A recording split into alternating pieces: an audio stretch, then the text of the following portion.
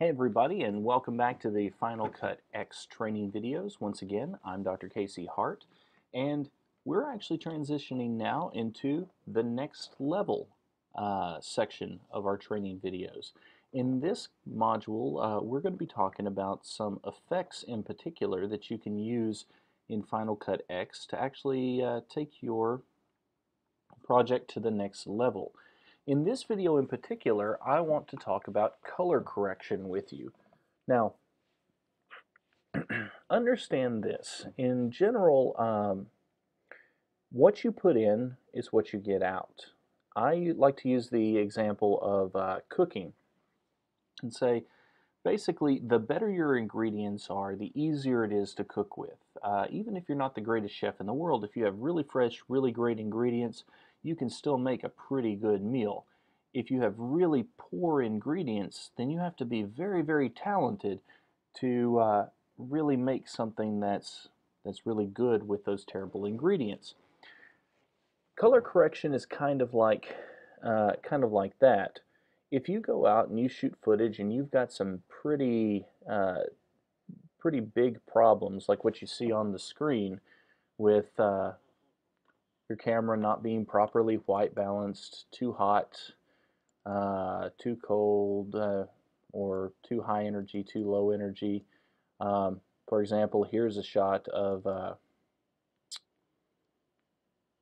tennis match. You can tell it's improperly white balanced. Everyone here is blue.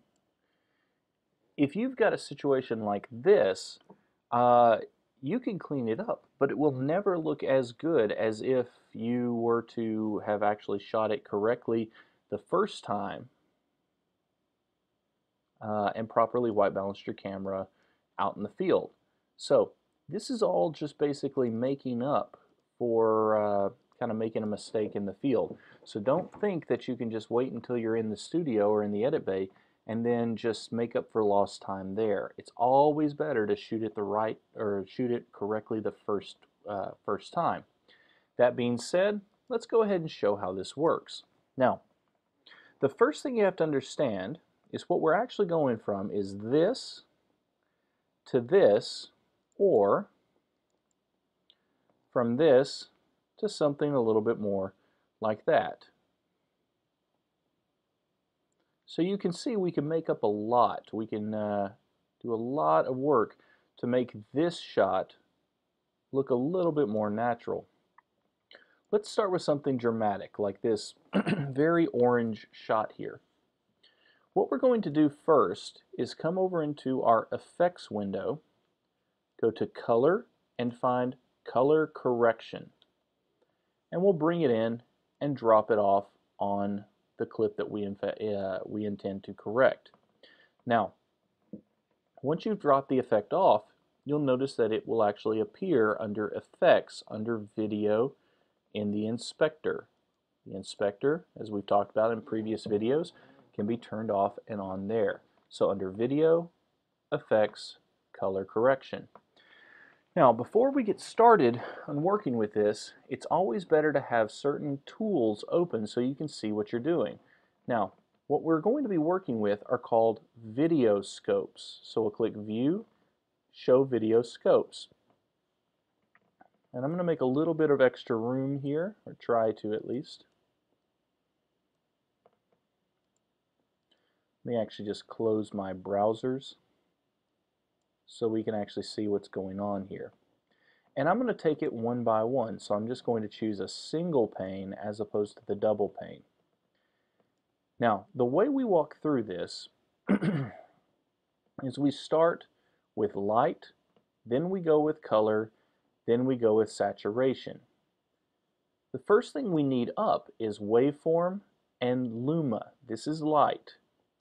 Once we have the video scope up, we click on color board and exposure. So we're going to go exposure, color, and then saturation.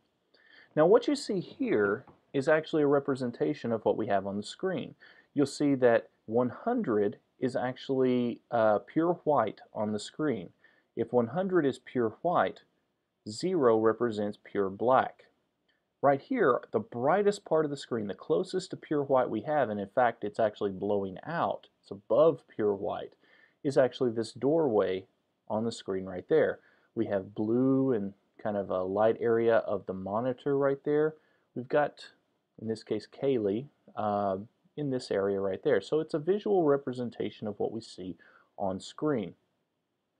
Now the trick here is with exposure, we want to set our white at 100 and our black at 0, and then adjust the midpoint with this gray somewhere in the middle to give us the best details possible.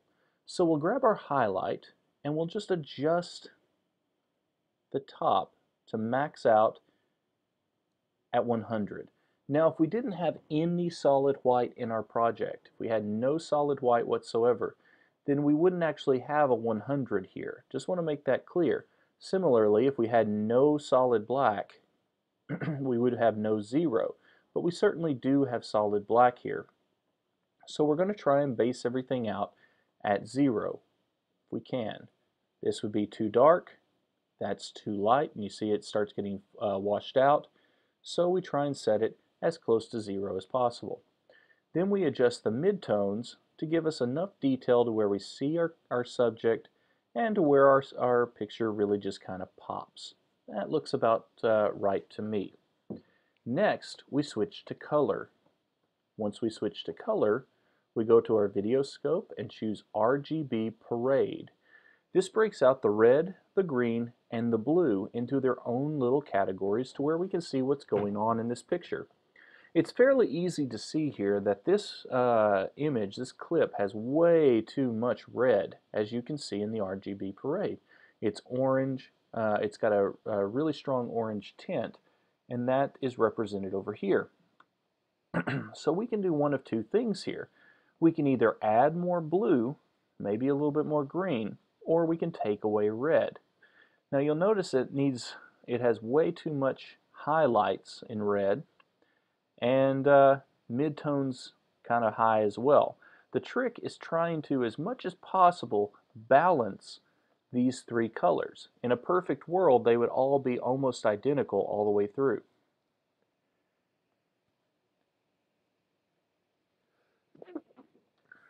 Excuse me. So, what we're going to do is go in and just play around a bit. We may start taking out a little bit of the red, and you'll see that we're balancing out our colors. We may take some out of the midtones as well.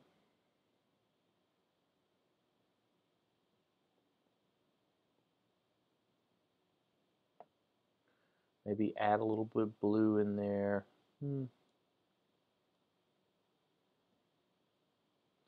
We don't want to go too crazy because then it'll start turning green. We don't want to give it too much. Just enough to where the colors pop and start looking a little bit more true.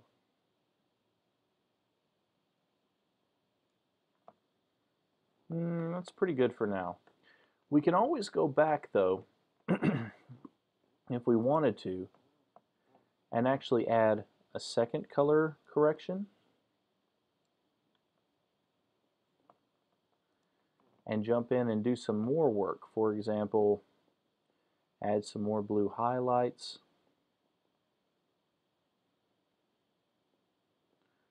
To even out the color some more.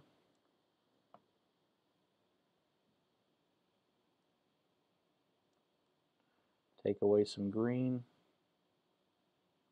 and the midtones, and keep playing around with it with multiple color corrections until we get something that looks more natural. Anytime we would want to reset one of these, we could simply grab one of these circles and then hit delete on your keyboard to send it right back to where it belongs.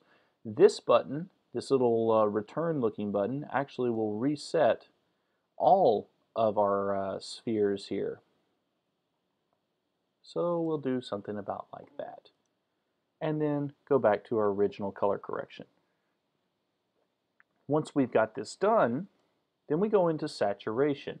And here's where we add more colors. So if you've ever seen footage and you just say, man, I wish the color would just pop a little bit more.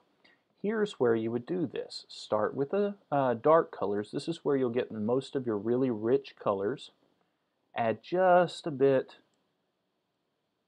in. You don't want to go crazy with it. You just want enough to where it makes your colors pop. Same thing with midtones. And then finally, add a little bit of highlights. Once this is all done, we say the original and the color corrected. Original, color corrected. And you can see that we've made a dramatic change in just a couple of seconds by doing this, just a couple of minutes really, in color correcting this. Now we can't really copy this over from one clip to another very effectively unless it's more or less the exact same lighting environment. We would have to tweak them clip by clip. But this is how you would do this. Now, if I were to go back in, I'm going to bring back up my browser, show browser, pick white balance 2. Here's this clip, and you'll see we're dealing with the exact opposite problem. I'm going to drag my color correction over. Now I'm going to hide my browser again. Now I've got tons of blue and not a whole lot of red. Come back in, choose Luma first, lower the lights, adjust the blacks, and tweak the midtones. Color, switch to RGB Parade. Let's reduce a little bit of the blue.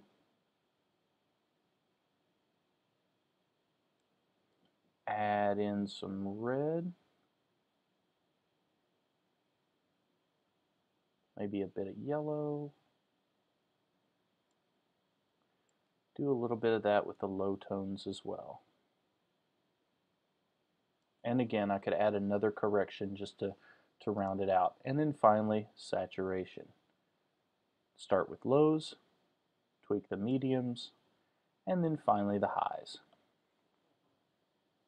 We've gone from original to the color corrected. Original, color corrected.